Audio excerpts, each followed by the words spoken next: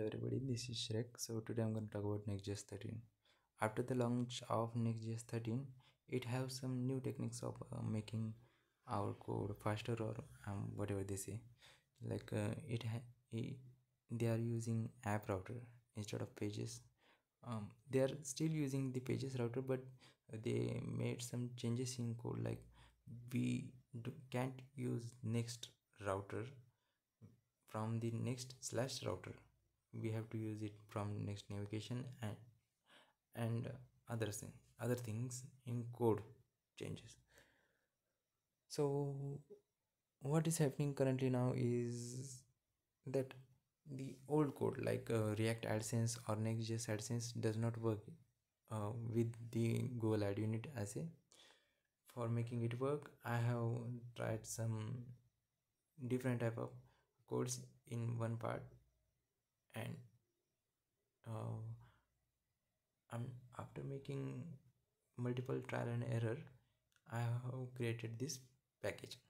Okay, you just have to add this part of script tag in your head of your root layout file, which may be layout.tsx, jsx, js or ts, whatever you prefer.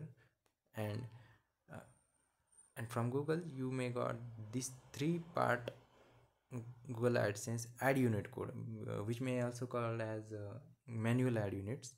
The script part, then the ins part, then the second script part.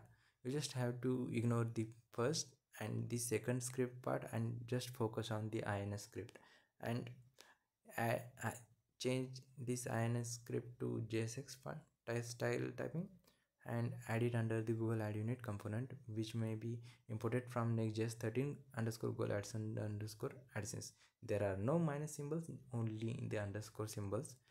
And if you think that it may have some issues or you are not able to use it, just go to Google, just go to GitHub and raise a issue at here, and uh, or otherwise just mail me or send send a link on Discord or whatever you prefer. I will just show you the code if you like. Just go to it src and then the Google AdSense. Here you can see the code is use client component, and I have imported two new components like use path name and use search params from next navigation instead of next router. Okay, and I have used them to run the second part of the script. Okay, what does it do is loads the script part after the children. Okay, that's the point. If you think any type of issue, just raise it at here.